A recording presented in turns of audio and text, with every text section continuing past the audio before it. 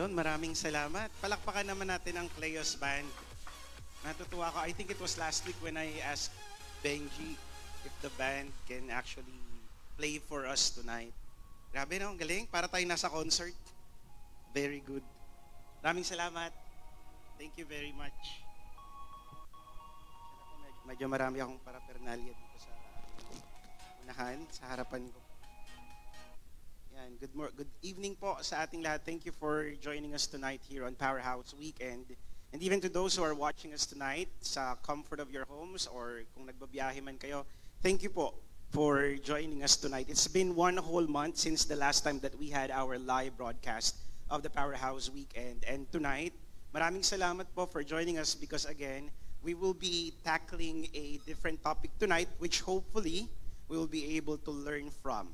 Hopefully po, marami tayong matutunan ngayong gabi. According to Bloomberg's Billionaire Index, ito po yung pinakamayayamang tao sa buong mundo ngayon. Actually, I checked on this afternoon to make sure na yung data na ihaharap ko sa inyo is actually correct.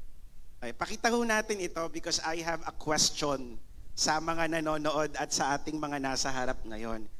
Sino po sa inyo ang nakakakilala, kahit 3 out of 5 man lang, dito sa mga mukha na ito na nakikita nyo sa unahan? And then I will be giving you a free power mask. Grabe talaga si Domer. Kailangan tama yung pangalan nito ha. Sige Domer, can you somebody give him a microphone please? Hello, let's Sir, go. dito tayo. Tatlo lang po. Tatlong pangalan. Apa. Sino muna? Si Bill Gates. Saan si Bill Gates? Ayun po. Asan? Ayan po, yung nasa taas po na matanda. Okay, upper Si right. Elon Musk po, si Elon Musk. Si Elon Musk and then Si Jeff Bezos. Jeff Bezos. Congratulations, ang galing. Palakpakan naman natin. Grabe si Domer, napaka-special talaga nitong batang ito. Napakahusay. Okay, ito po yung 5 pinakamayamang tao sa buong daigdig sa kasalukuyan. These are the 5 wealthiest, richest person on earth at the moment. So makikita nyo po dito yung kanilang mga pangalan. Click tayo para makita. Unang-una, on your upper left, dito po sa kung kayo'y nakatingin sa akin ngayon, on your upper left, you will see here, Jeff Bezos of Amazon. Right? And then, doon po sa may center, sa taas, this is Bernard Arnault of LVMH. Do you know what LVMH is? Louis Vuitton, Monet, Hennessy. So sila po yung conglomerate ng Louis Vuitton, ng mga bags and accessories and all of this. French po siya. Okay, and then you have on your upper right, okay, siya po si Bill Gates. Of course, kilala natin si Bill Gates of Microsoft. And then you have on your lower left, tama po ba? You have Elon Musk of Tesla. And then you have on your lower right, magkamali ako. This is Larry Page of Google. Siguro po tinatanong ninyo, nasan si Mark Zuckerberg? Kasi siya lang yata yung kilala ko. Mark Zuckerberg at this time, as we speak today, is the 6th richest. Okay, so hinanap ko nga, bakit wala dito si Mark Zuckerberg? And then yung number 7, ang number 6 ay si Mark Zuckerberg, and then yung number 7 ay si Sergey Brin of Google as well. Okay? So sila po yung pinakamayamang tao sa daigdig ngayon.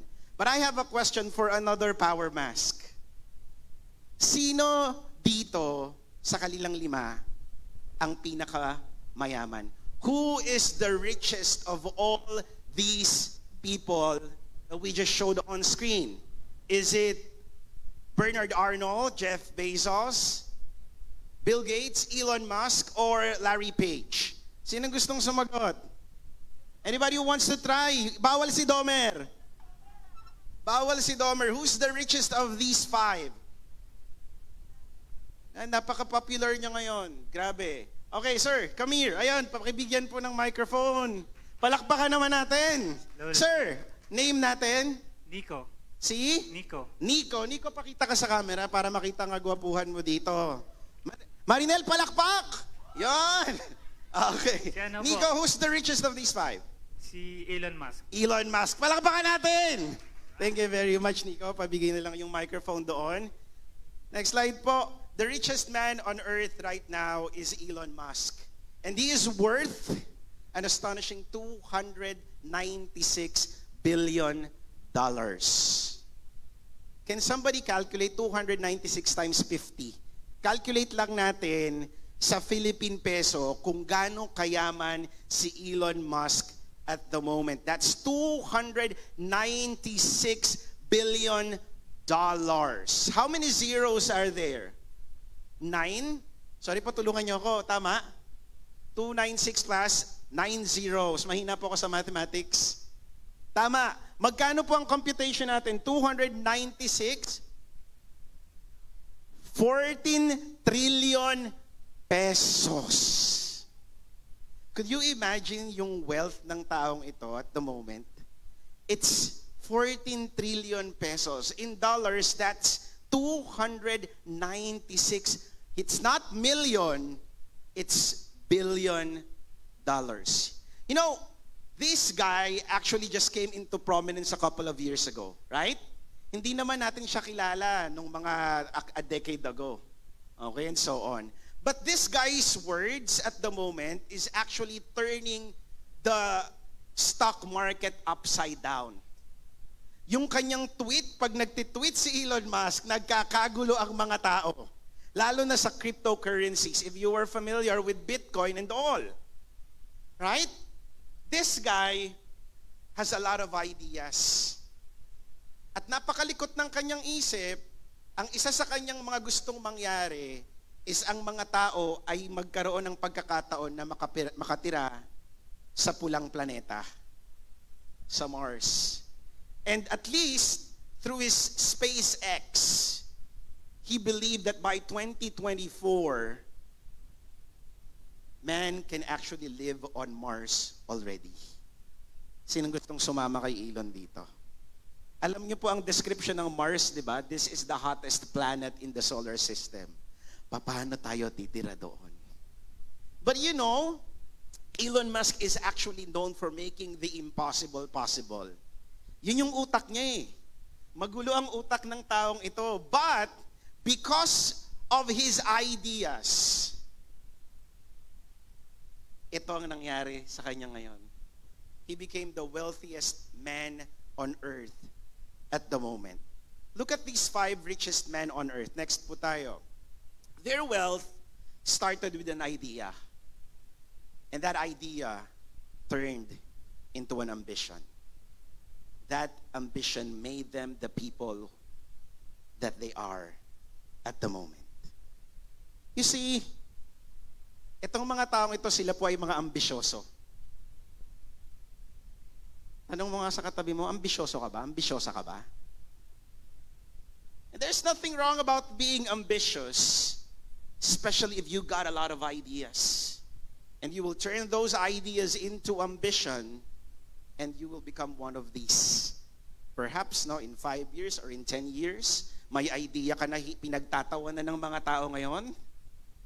But come to think of it, perhaps in 2, 3, 4 years' time, you will realize you will be one on the list of the richest people on earth at the moment. My question is this, what is your childhood ambition? Ano yung childhood ambition ninyo nung mga bata pa po kayo? Ayan. Gusto kong tawagin yung bago nating kasama na kumanta kanina from the Cleos Band. Bigyan natin ng microphone. Palakpakan naman natin, ma'am. Ayan. Ano pong pangalan natin, ma'am? Dito tayo para makita ang iyong kagandahan sa screen. Bigyan natin ng screen time. Yan. Pakitutok ang camera. Ayan. Palakpakan naman natin, ma'am. Your name is? Roan po. Roan. Roan, you're working at the moment. No po, student po. Wow naman, estudyante pa. Roan, what is your childhood ambition? Gusto ko po maging flight attendant. Gusto mo maging flight attendant? Yes po. Are you accomplishing it at the moment? Ano ang ating... Tourism po. Ano po? Tourism po yung course ko. Nursing ang course. Tourism po. Tourism ang course mo. So that's actually your way Yes po. of realizing your dreams. Bakit gusto mong maging flight attendant? Actually, kasi nakakatawa po yung reason kasi hindi po ako mahilig lumabas talaga. Hindi ka mahilig Hindi po ako lumabas? pinapalabas actually. Sa bahay? Opo. Mami, daddy, nagsusumbong. Hindi niyo raw siya pinapalabas ng bahay. Go ahead, ma'am. So, yun po yung reason ko. Kumbaga, isa na po yung traveling and isa na din po to communicate with other people kasi na-enjoy ko din po makipagkwentuhan kasi madaldal din po ako. Oh, Okay, thank you very much, Ron. Thank you po. Palakpakan naman natin ang ating future flight attendant.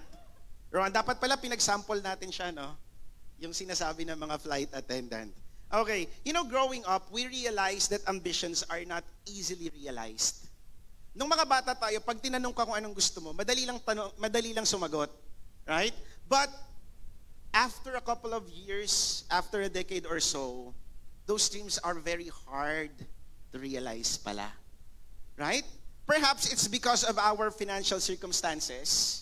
Kasi nung bata, kapag tinanong ka, wala ka naman pakialam kung may pera kayo o wala, basta may ambisyon ka. Right? Pero, habang ikaw ay nag-aaral na, lalo na kapag halimbawa naka-private ka, nilagay ka bigla sa may public ng parents mo, nare-realize mo na something is actually going on. Right? Pati yung dreams natin, pati yung mga ambitions natin, naaapektuhan din. Perhaps because of our financial constraints, our family situations, and because of those, we tend to let go of our dreams. Right? Sino sa inyo rito yung mga pangarap nyo nung kayo'y bata pa, natutupad nyo talaga ngayon? Meron ba? Parang along the way, biglang nagbago yung takbo ng buhay natin. Right? But, if nagagawa natin yon, well and good. It's very good. Sometimes, katulad ng sinabi ko kanina, we let go of our dreams even without fighting for them first. Binibitawan na natin yung mga pangarap natin nang hindi pa natin ito sinusubukang ipaglaban. May mga pangarap tayo, right? We all have our ambitions, but sometimes we easily let go of those ambitions without even fighting for them first. And so we start living like a loser. Nagkakaroon tayo ng tinatawag nating defeatist perspective. Na kapag ikaw ay kausap ng tao, ang lagi nilang nakikita sa'yo, talunan ka kasi lahat ng sinasabi mo tungkol sa pagkatalo mo sa buhay. And we don't want to live like that. Right? Na kapag ikaw, kausap ka ng ibang tao at kapag nakikipag-usap ka sa ibang tao, all that's coming out of your mouth is all about defeat, defeat after defeat. Losing after losing. Parang wala nang patutunguhan yung buhay natin. And we know that it's not God's intention for us to live like a loser. Na mabuhay tayo na para tayong talunan because we all believe that God wants us to win in life. We all know that God wants us to win in life with our ambitions intact and our dreams held high. And so tonight, samahan niyo po ako as we journey on this topic, ambitious eyes on the prize. Yan. Ngayong gabi po, tayo yung mga magiging ambisyoso at ambisyosa. Let's go. Alright? Masarap ang mag-ambisyon sa buhay. Before we begin, let me give you a brief context of the book of Philippians, particularly in chapter 3, verses 12 to 14. When the Apostle Paul was writing this book to the church of Philippi, he was not in pain nor was he in grief. It was not like that. The Apostle Paul was actually having a very good disposition in life because the church of Philippi is actually not a problematic church. Ang church po sa Philippi was actually one of those churches who have been supporting the Apostle Paul in his ministry. Kaya napakaganda ng perspective ni Apostle Paul while he was writing this book, the book of Philippians. Ito po yung sinulat niya ulit sa Church of Philippi. And yung perspective niya na yun, yung joy na meron siya, he would want the church to possess that same kind of joy that he has. That joy that he has in accomplishing the task that God has given him to continue living and to continue winning in life. But how do we do it? Paano ba natin ito gagawin? The first thing that we have to do is this. We have to let go of everything that will keep you from winning in life.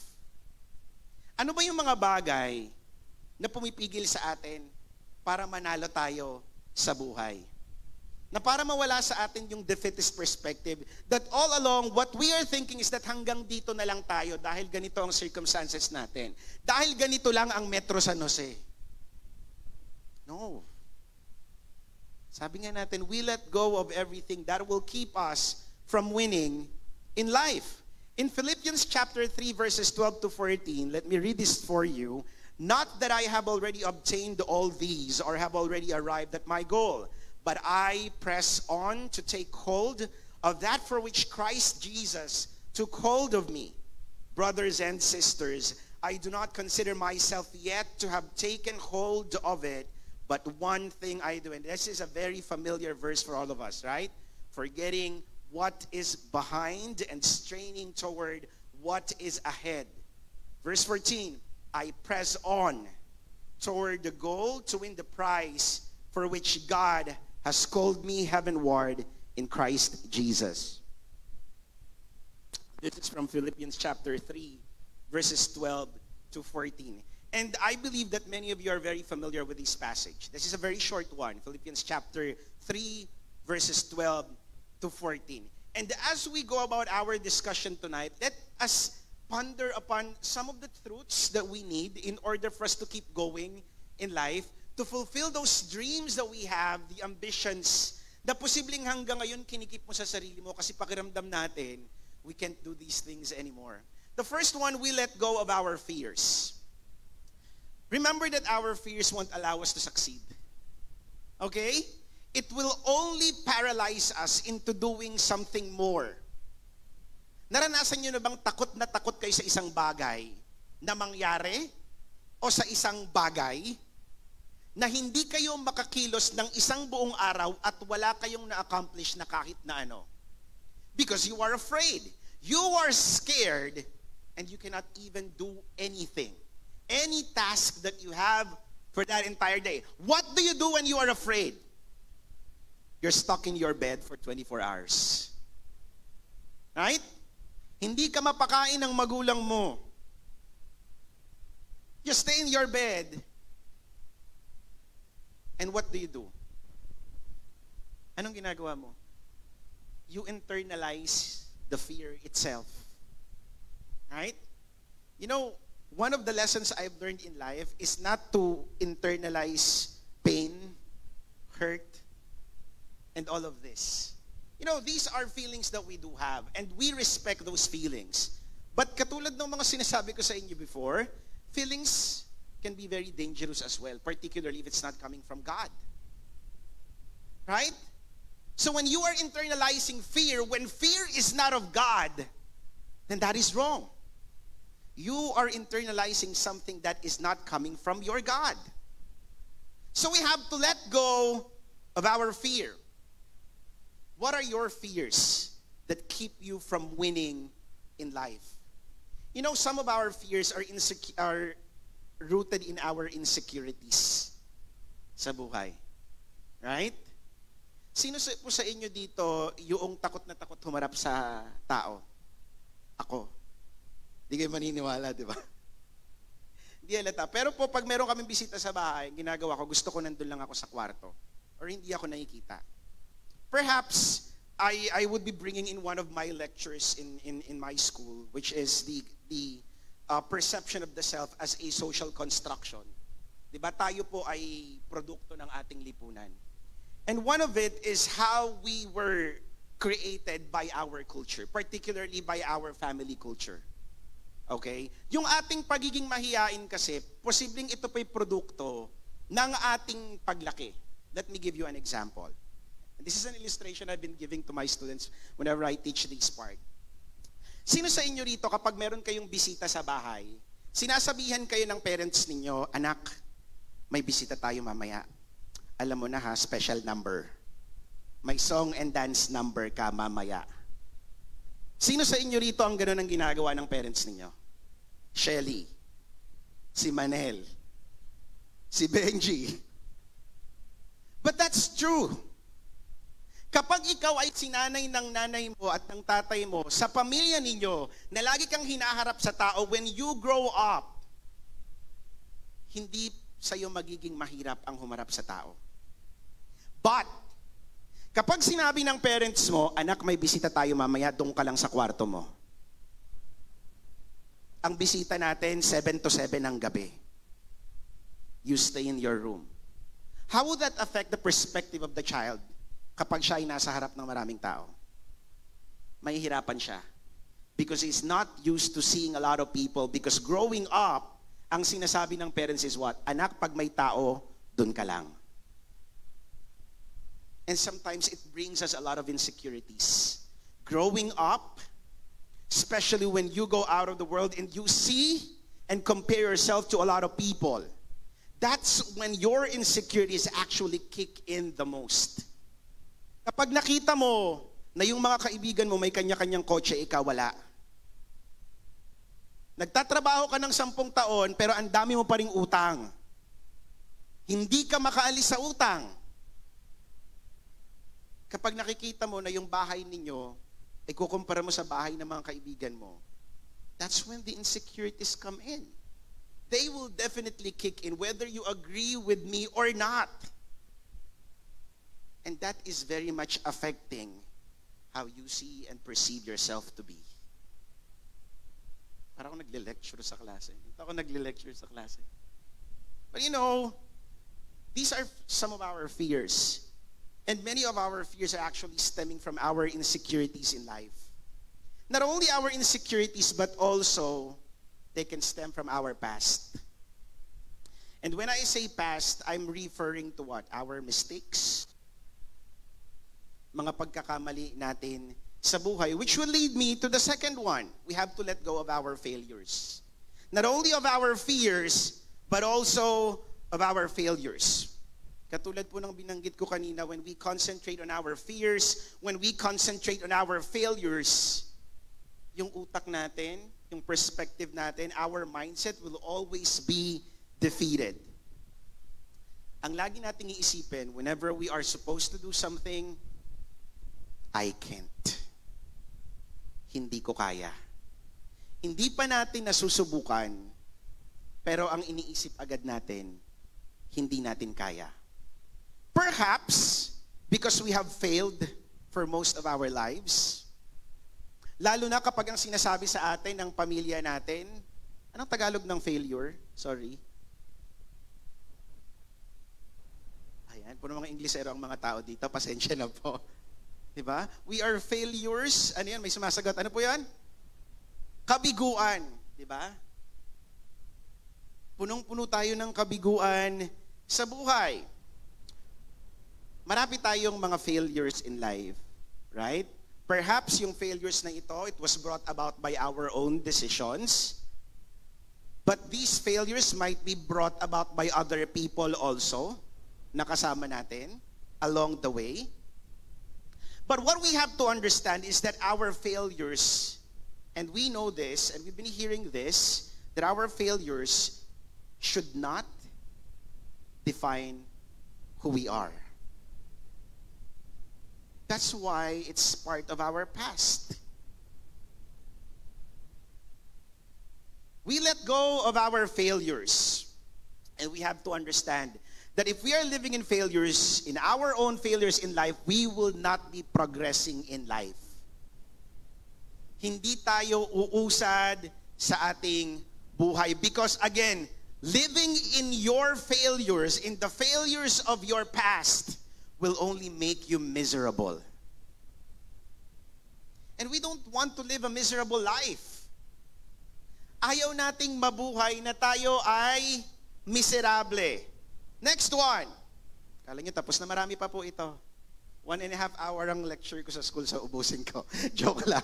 Number 3, tingnan po natin. We have to let go of our familiar way of doing things. Tinignan ko lang, ginawa ko letter F para madaling maalala natin. Letting go of the familiar way of doing things, meaning sometimes what we have to do to succeed and to win in life is to get out of our comfort zone. And that is embracing the unknown. We always want to better ourselves. And sometimes, when we want to better ourselves, it is very important that we get out of where we feel comfortable the best. You've been hearing me talk about, I studied in Korea, but that was in 2008. You know, when I left for Korea, I do not know what the life what kind of life I would have when I go there. Even yung nag-sponsor po sa akin, who's a very kind-hearted man, ay hindi ko alam ang tunay na buhay niya. But what I know at that time was that it was already time for me to leave and study abroad. Because I've been praying for it even before I graduated from college, from Phibias. Kaya nung time na yon, kahit na nakakatakot, but it was exciting. You are afraid, but at the same time, when you try to change your perspective, because sometimes, when you get out of the comfort zone, that is where you see the exciting part of life. That is when you realize that adventure is awaiting you. Right? Yung pinaka-importante sa atin It is pushing ourselves outside of our comfort zone that exciting things happen. Kaya hindi pwedeng hanggang dito na lang tayo. Kailangan, we dream. We believe. Ano sunod? We survive. We win in life. Kaya nga ang pinag-aaral natin ngayong gabi is ambitious. Eyes on the prize. But how do we set our eyes on the prize? Next po tayo. How do we set our eyes on the prize? Again, balikan po natin sa Philippians chapter 3 verses 12 to 14. Not that I have already obtained all these or have already arrived at my goal, but I press on to take hold of that for which Christ Jesus took hold of me. Brothers and sisters, I do not consider myself yet to have taken hold of it. But one thing I do, forgetting what is behind and straining toward what is ahead. I press on toward the goal to win the prize for which God has called me heavenward in Christ Jesus. Winning in life and setting our eyes on the prize involves these two. The first one is this: a change of attitude. A change of attitude. Attitude is everything in life. Lalo na sa trabaho. Right? Kapag ikaw ay bago, binabantayan ka ng mga superiors mo. Diba? How you act, kapag binibigyan ka ng mga directions, pag ikaw ay sinasabihan na ganito yung gawin mo, kung bigyan ka ng napakapangit na schedule, kung bibigyan ka ng trabaho na kailangan iuwi mo sa bahay mo. Diba? Our superiors are actually looking at us.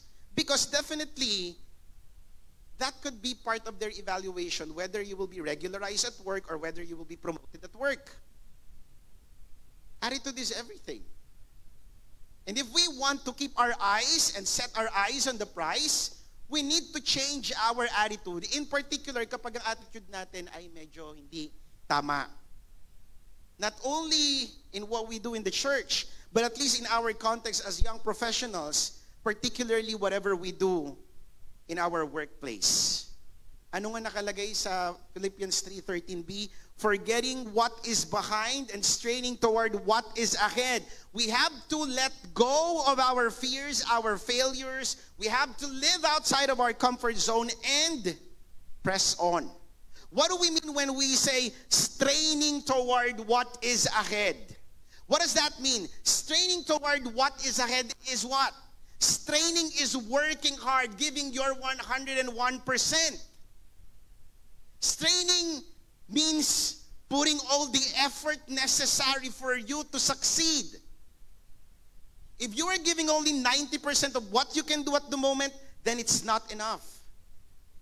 You need the extra 10% for you to win. Plus 1, so it's 101%.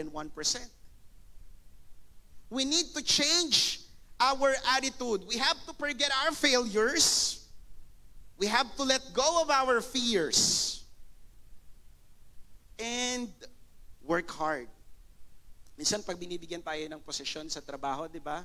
Kaya ko ba to? But sometimes you can't do anything but what? Just do it.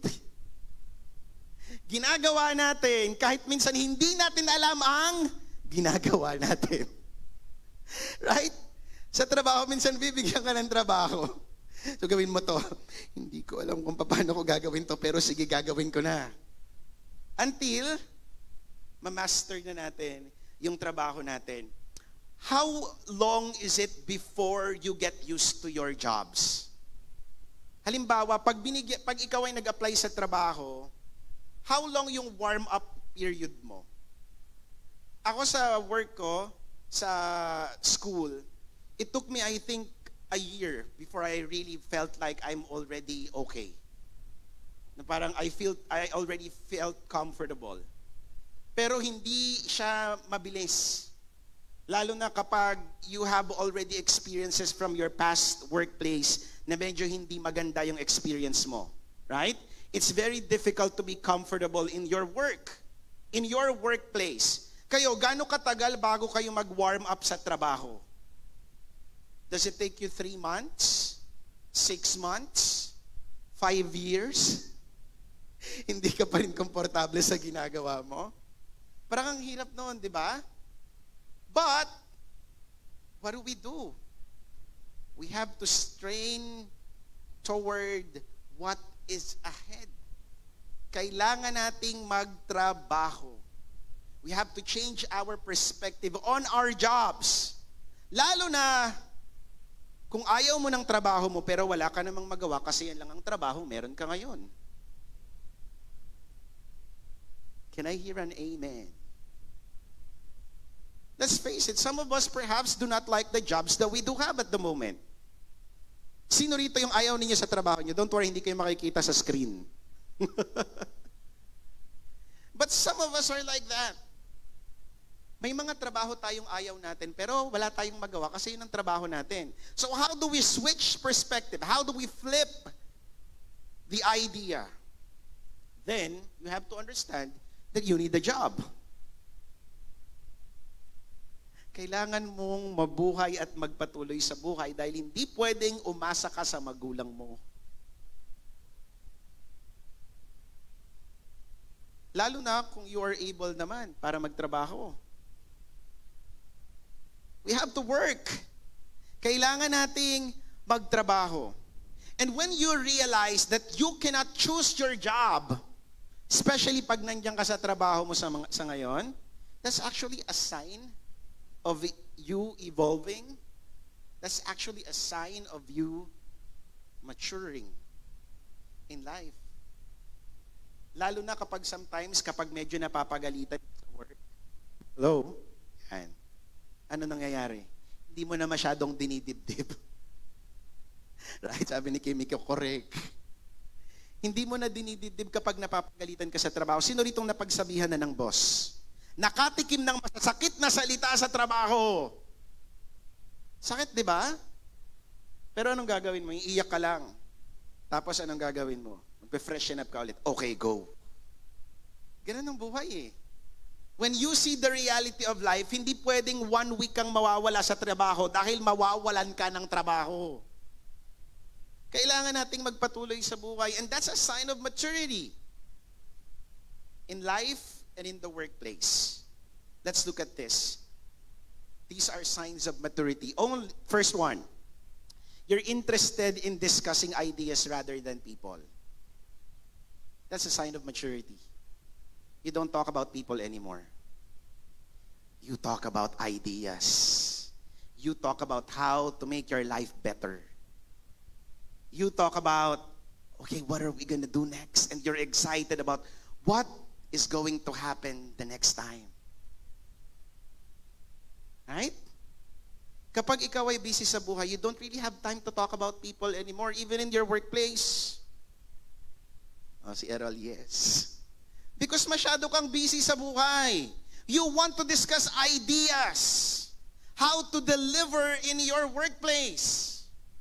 And if you are gunning for a promotion, definitely you will be needing more and lots of ideas. Dala-dala ko itong habang naglalakad ako. Sorry po. Right? That's a sign of maturity. We don't talk about people. We talk about ideas. Because talking about ideas will make us grow, and prosper. Nilagay na pala lahat. Number 2, ano yung nakalagay dito? Nasa na tayo? Ayan, nawawala ako. Number 2, you get excited talking about progress. Right? You get excited when people talk about ideas, and these ideas will make you somehow progressive in life. You don't stay stagnant. You don't stay on a plateau. But we progress. We get excited talking about progress and achieving lifelong dreams. Lalo na siguro pag you already come to the age of 30 and above. Tama ba? Baka biglang may sabi nito, oops, nagkakaanohan ng edad. But that's the reality, di ba? Listen to me.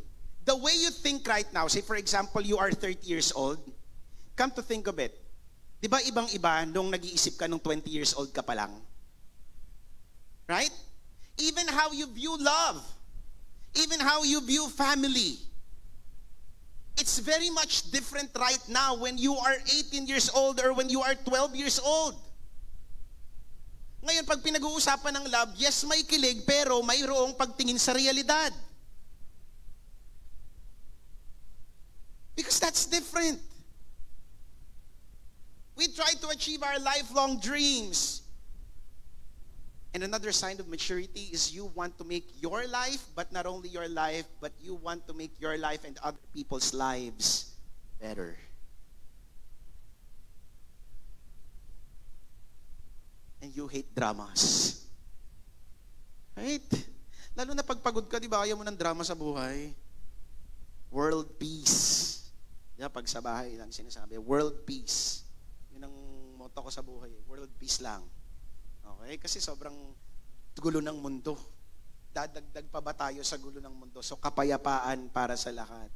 Let there be peace on earth and let it be. Wala ko sa tono. Sorry, Shelly. Ano kanta niyan? Let there be peace on earth and let it begin with me. I'm sorry, hindi daw nila alam. Sino nakakaalam? Bibigyan ko ng free power mask. Di ba yun yung kantang yung let there be peace on earth and let it begin with me. World peace lang. Doon lang tayo. It does not only take a change of attitude, but it also takes, next one, a change of heart. Listen, the goal is not to be the best anymore among the rest. Kasi nung tayo yung nag-aaral, di ba, what I hate about the school system that we do have at the moment is that it's all about competition eh. Sino yung kasali sa top 10? Pag top 2 ka, kahit top 2 ka na, hindi ka pa rin masaya kasi hindi ikaw yung top 1. Right? It's all about competition. And I read something, please correct me if I'm wrong. In Japan, I think hindi sila nagpapa-exam yata until pagtapos ng grade 6 or grade 12 because they don't want na ang mga tao, ang mga bata ay lumalaki having that competitive spirit with each other. Ang ini-inculcate nila muna sa mga bata ay values. Nung nabasa ko yan, sabi ko, oh, it's surprising but it's actually good. Right? It's not about tests. Sinong gusto nang walang test sa school? Gusto natin yun. Diba? Si Mysterism, si Rowan. Diba? But it's actually good na ang mga bata while growing up, ang ini-inculcate natin sa kanila is hindi maka-perfect sa exam. Parents, listen. Okay? Hindi maka-perfect sa exam. But we have to inculcate values sa mga bata. And that is more important than getting a 100 sa exam. Kasi yung 100 na yun, makakalimutan nila yun. But the values that we inculcate in their minds, in their hearts, that's something that they will live by sa buhay nila. Dadalhin nila yun habang tumatanda sila. Diba sa school, it's all about competition eh. Kung sinong pinakamagaling, kung sinong pinakamahusay. But a sign of maturity is that you don't compete with people anymore. Instead, we complement each other. I think I've said this before once in a para house weekend. You know, ang isa sa mga natutunan ko, lalo na nung nag-aral ako sa ibang bansa, I realized that ito yung naging perspective ko, there's always somebody who's better than me. Because that would not frustrate you along the way. And that would humble you. And you will realize that somebody out there would be coming over. And they will be better than you. Are you supposed to feel frustrated because somebody's stealing thunder from you? No. In life, we have to complement each other. We do that for one purpose anyway. That's a sign of maturity. And another sign of maturity is that when our goal is actually self-actualization. Sino nakakaalala kay Maslow dito? Diba? Yung self-actualization, yung pinakadulo, yung end goal ng tao. Right? But that's the truth. That's the truth. Even sa atin na mga Kristiyano, our goal is actually self-actualization. But our concept of self-actualization falls under the idea of Christ-likeness. To be just like Jesus. And sometimes when we are so caught up with what we are doing in the ministry, we forget it because we are so busy. And we forget to be Christ-like. We are so focused on what we have to achieve. But we forget what we have to be. Listen, the change of heart, this can only come from God. Remember this. A change of attitude can only come from a change of heart. But, next slide. A change of heart can only come from God. A change of attitude can only come from a change of heart, but a change of heart can only and will only come from God. Sino sa inyo nakakaalam ng rap song before na naging popular na gusto kong bumait pero di ko magawa? Naman, kumakanta na naman ako. Rap song yun, ha? Sino nakakaalam ng song na yun? Hirap nyo naman kausap. Parang hindi kayo makarelate sa mga kinakanta ko dito. Hindi alam yan, yung gusto kong bumait pero di ko magawa. That's actually, sorry Oh Lord, okay, sige. Alam niyo yung song na gusto kong bumait pero di ko magawa. But you know, that song is very true. There are a lot of people who would want to be good. But it's very difficult to be good. Because again, it takes a change of heart. And a change of heart can only come from God. And sometimes when we are in the church, sometimes we get frustrated because people are not changing, particularly sa mga D groups natin minsan. Right? But the reality is, it is not our job to change a person's heart. It is not our job to change a person's heart. Our job is to sow seed of grace and mercy and of love coming from God. But it is God's job to change that person's heart. We are just vessels of it. Hindi tayo makapagbago ng tao. And handling cell groups before, you know, sometimes you get frustrated, di ba? Lalo na pag nagkakaproblema minsan yung mga kasama mo sa D group, kailan kaya siya magbabago? Ulitin ko po, hindi natin kayang baguhin ang buhay ng isang tao. Hindi natin kayang baguhin ang puso ng isang tao because it's only God who can change the heart of an individual. We are just vessels to sow seeds of grace, of love, and mercy. That's our job.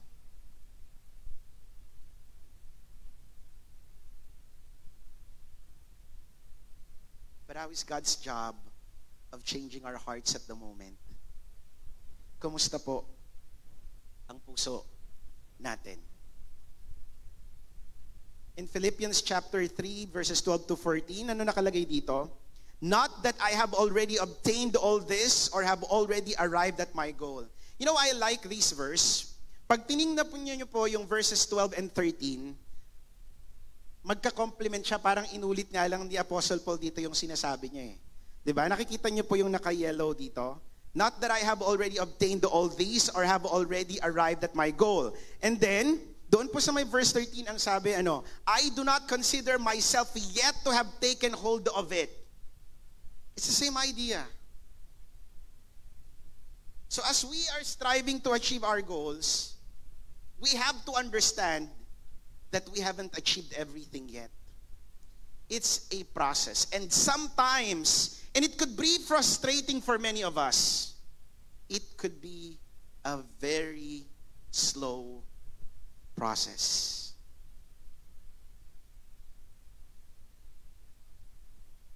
Of achieving those dreams, of realizing our ambitions. And human as we are, we get frustrated, right? You get frustrated when you see the world around you. You get frustrated when you see yourself in the mirror. We get frustrated with everything in life. But remember, even the Apostle Paul said, I haven't achieved everything yet. I haven't achieved my goal yet. As we strive to achieve our goals, we should not be content on our relationship as well with God, with how our relationship looks like with God. We should aim for growth. We should aim for proximity with God. We should aim for a closer relationship with God Himself.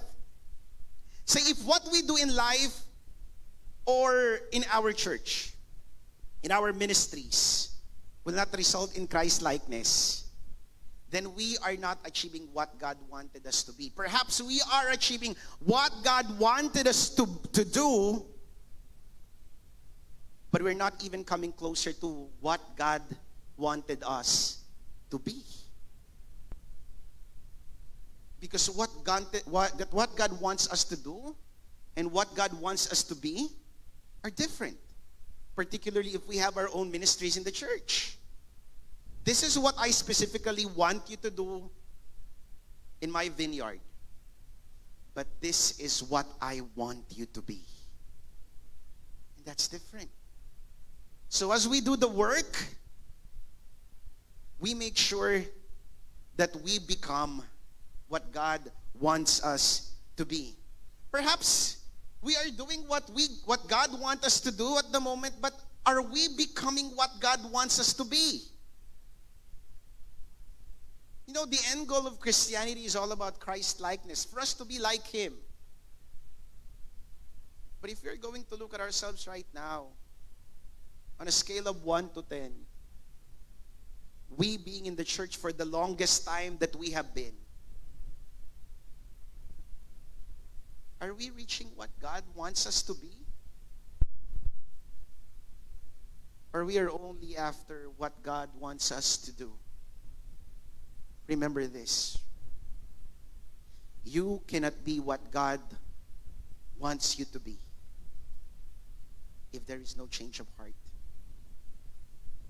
And you will not able to do what God wants you to do if you will not become the person that God wants you to be first. We have to be the person that God wants us to be in order for us to do what God wants us to do. That's very important. Part of it sometimes, no, we try to fix the life of other people around us. No, our prayer should be not for God to fix the life of other people. Our prayer should be for God to fix our own lives and to change our hearts, because that is more important than us looking at other people. We look at ourselves first. If we are actually vessels of God's grace, of His mercy, and of His peace. Let there be peace.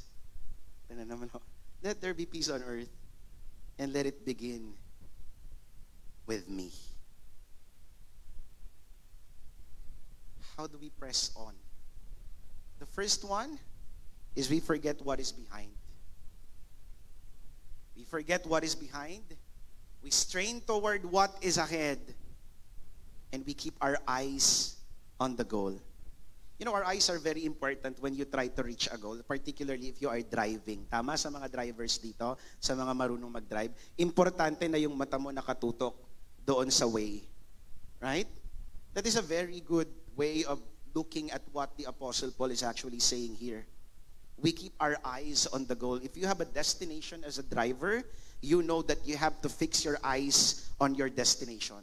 Kasi kapag nagkamali ka ng daanan, anong gagawin mo? Baka magkamali ka ng pupuntahan or baka kailangan mong maghanap ng bagong paraan para makapunta doon sa iyong pupuntahan. You know, we all dream of success. We all want to be successful, and we know what success looks like, and we know how success smells like. And success doesn't smell like you've just taken out of the shower, right? It's not like that. Success doesn't look like you getting out of the shower. Success smells like blood, sweat, and tears. That is what success looks like. And so as we fix our eyes on what we want to accomplish in life, in our work at the moment, you have to understand, you better work hard. You have to strive hard. You have to strain towards achieving your ambitions and your goals.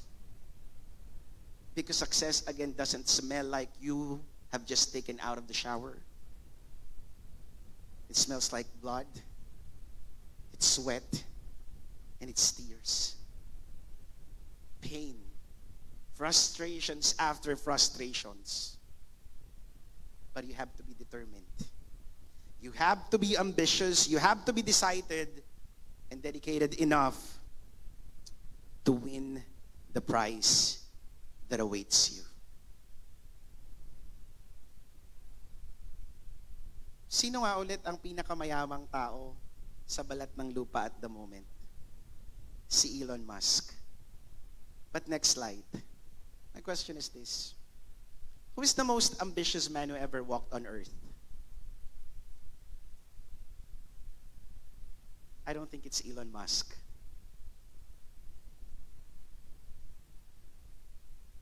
The most ambitious man who ever walked on earth is Christ. You see, when he lived on earth, what did he do?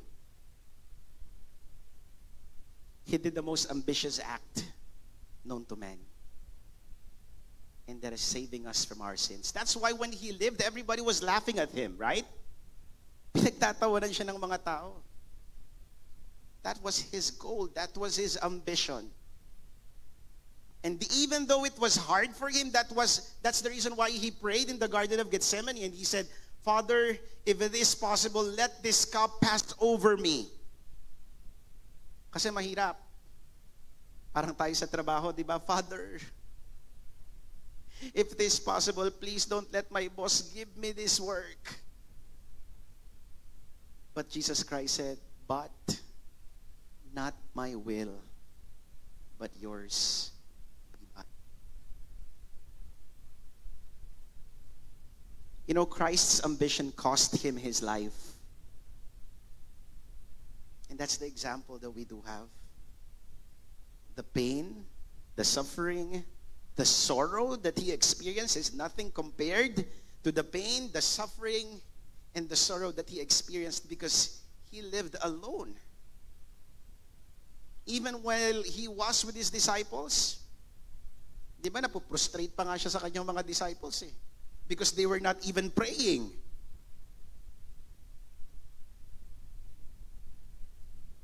But Christ was the most ambitious man who ever walked on earth. And he experienced pain after pain, suffering after suffering, and all of this. But he has an ambition. And that was to fulfill the will of the Father. To save us from our sins. The question is it wrong for us to be ambitious? You know, this question is a question of the heart. If in your being ambitious, you would want to better yourself, or if you would want to help your family and the people around you, then you are selflessly ambitious, and that is good. That is not even wrong. You ask your seatmate, ambisyosa ka? Ambisyoso ka ba? Again, that is a question of the heart. if it's making your life better and making the life of other people better, then it's good to be ambitious. If you're being selflessly ambitious, then it is not wrong. Mas gugustuhin ko ng tawagin akong ambisyoso ko. Yes, I am ambitious. And we want to be ambitious. There is nothing wrong with being so driven in pursuing and accomplishing our goals. All it takes is to make sure that you got the right tools, a proper mindset, and this is the most important, a humble heart. A lot of people can be good. A lot of people can be great. But not a lot of people can be humble. Right? Sabi ko nga sa inyo nung makaraan, di ba? Kahit na gaano ka kahusay, if you do not have humility, hindi gugustuhin ng mga tao na makatrabaho ka.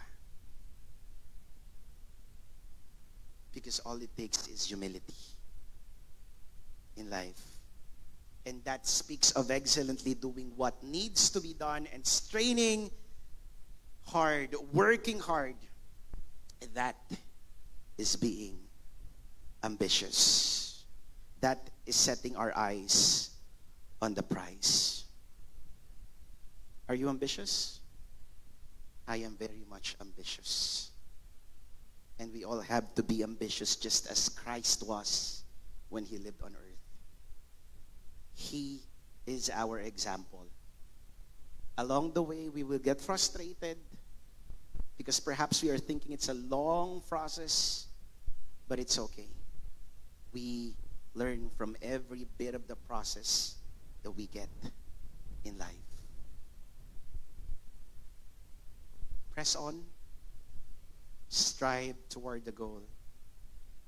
Be ambitious. Magandang gabi po. Thank you for joining us tonight. This is Ambitious, Eyes on the Prize. All right. Palakpakan naman natin.